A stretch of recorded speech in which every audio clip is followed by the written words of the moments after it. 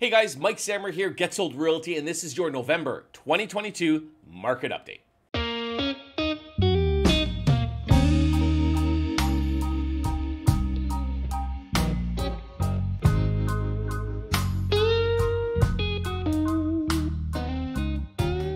So what happened last month? The average selling price in the GTA found some support near the $1.1 million mark since last summer. We're noticing a tremendous decrease in the average sale price. We're looking at a lack of inventory.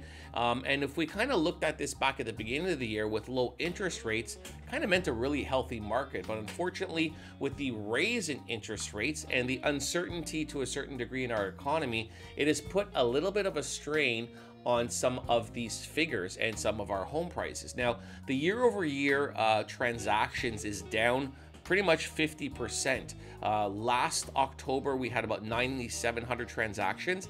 This October, we had just under 5,000 transactions. So almost less than half the amount of transactions occurred. Now, the average selling price, as we mentioned in that, the average selling price is hovering just under 1.1 at $1,089,000. It's down 5%, 6% compared to last October, but month over month, we're actually dead even. We're at $1,098,000. We're still at the same price. It hasn't moved. The average sale price has not adjusted month over month. So that's an important factor. Now, the amount of new listings is slightly down year over year. Last October, we had roughly about 12,000 new listings. This October, we had about 10,000 new listings. We're down 11%, but we're also down on a month over month basis. We're noticing less new listings hitting the market on a month over month basis.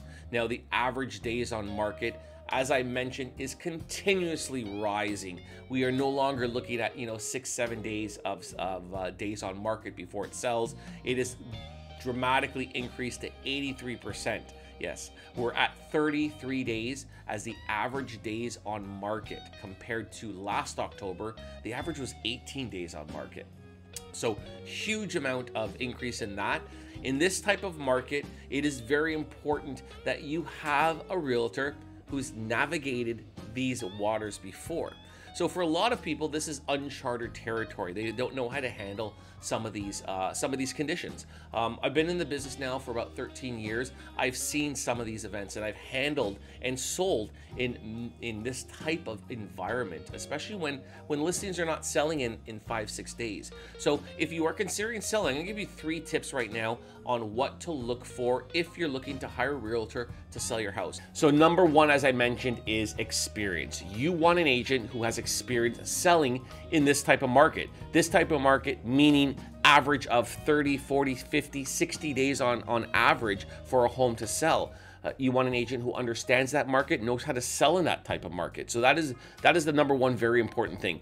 Number 2 is you want an agent who has a marketing budget. And we don't hear this very much in real estate. An agent who has money to spend on your listing. Not only to get it ready with staging and painting and all that stuff and decluttering and getting it professionally clean. Those are stuff that I do for my listings, but also marketing budget to market the home. Not just put it on Realtor.ca, but run actually campaigns on all the social media platforms. Run campaigns on YouTube to make sure that your property gets to as many eyes as possible. And number 3 kind of coincides with number 2, technology. You want an agent who understands technology, who is on social platforms, so your property can get marketed properly. As well as that, you want technology. I know personally for me, I use QR code signs on my for sale signs. So when somebody is driving by the property, they can go to the for sale sign, take a picture of the QR code, and all the information of the property sets up there. So those are the 3 major important factors if you are looking for a realtor. As always, you can reach me anytime, 416-889-5600, mike@getsold.ca, or you can go to my website, getsold.ca. Hope you have a fantastic day, and we'll talk to you soon.